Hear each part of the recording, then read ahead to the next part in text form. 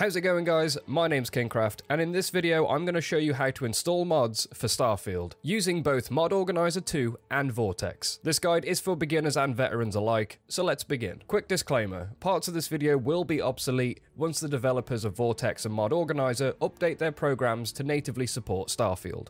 Also, feel free to use the timestamps in the video description to skip to the sections that are relevant to you. Setup. Before we begin, you will require a few prerequisites.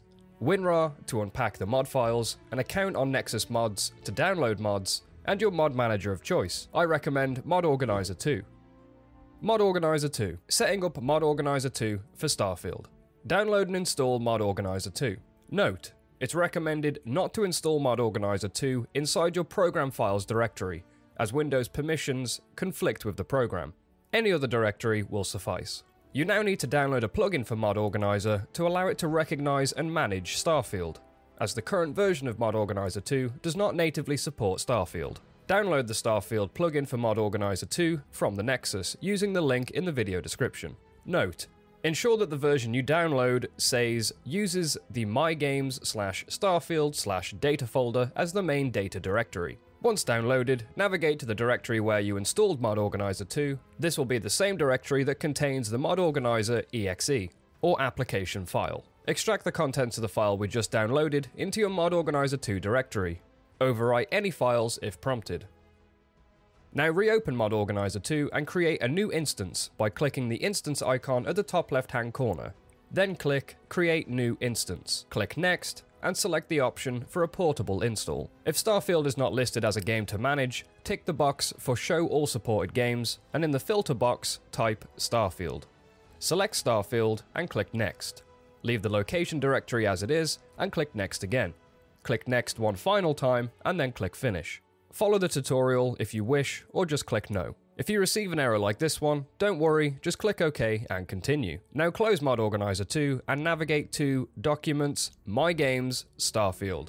Inside this folder, right-click and create a new text document and open it. Leave the contents of the text document blank and click File, Save As, and save the file as StarfieldCustom.ini. If done correctly, the text document will turn into a configuration file, as seen here. Reopen Mod Organizer 2 and click the Tools button, and select INI Editor. The StarfieldCustom.ini file we just created will appear. Inside this text box, paste these lines of text. You can copy and paste them from this video's description. Once done, click Save and close the INI Editor window. Installing Starfield mods with Mod Organizer 2. You're now ready to install mods for Starfield. I'll be using two mods as an example, Compact Inventory UI and Sarah's Black Leather Jacket.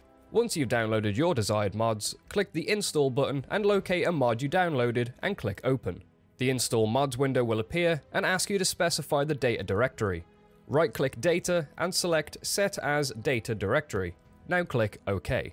Repeat this step for all mods you wish to install. Ensure to click the checkbox next to any mods you want to activate. Now click the Refresh button in the right-hand panel and you should see new folders and files appear from the mods you just installed. Congratulations, you've now set up Mod Organizer 2 to work with Starfield. From now on, you'll be launching Starfield exclusively through Mod Organizer 2. To launch the game, simply click Run. Here you can see evidence of my two example mods I installed in action and working as intended.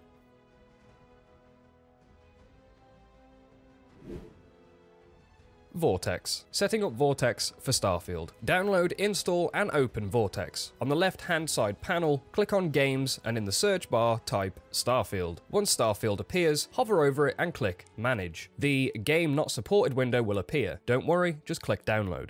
You may be prompted to log into your Nexus Mods account. If so, click Login and authorize your account. Once authorized, return to Vortex and you should see the message, Installing game, Vortex will restart upon completion. This may take a moment to complete, so wait a moment and then Vortex will restart automatically. Once Vortex restarts, you may see the message, Starfield hasn't been automatically discovered. Simply click on Continue and ensure the directory is correctly set to where you have Starfield installed. This is typically in your Steam Apps/Common folder, so locate your Starfield folder and click Select Folder. Starfield will now appear in the Games tab as managed. Now navigate to your Documents, My Games, Starfield folder, and inside this folder, right-click and create a new text document and open it. Once open, paste in these lines of text. You can copy and paste them from this video's description. Once done, click File, Save As, and save the file as StarfieldCustom.ini. If done correctly, this will turn the text document into a configuration file, as seen here. Now your Starfield folder should look like this.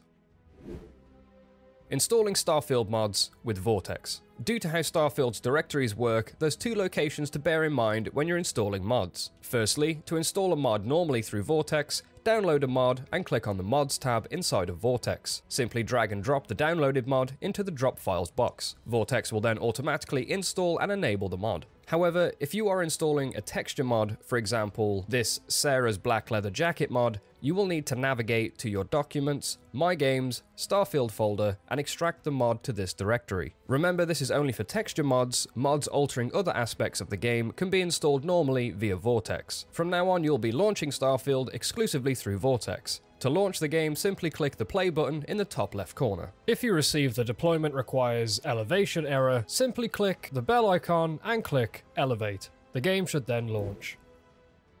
Congratulations, you've now set up Vortex to work with Starfield. Hopefully if you followed this tutorial correctly, and hopefully if it worked, your Starfield should now be set up correctly and be ready to be modded. I hope this video has helped you. It's taken me all night to figure out how to get this to work, but it wouldn't be possible without the hard work of the modding community, like always. If this video has helped you, please leave it a like so others may find this video too. If you're looking for more Starfield, Elder Scrolls or Fallout content, consider subscribing to my channel and checking out my Twitch channel where I'm currently streaming Starfield. That's all from me guys, thank you so much for watching. If you require any further help, leave a comment and I'll see what I can do. Thank you so much guys, I'll see you soon.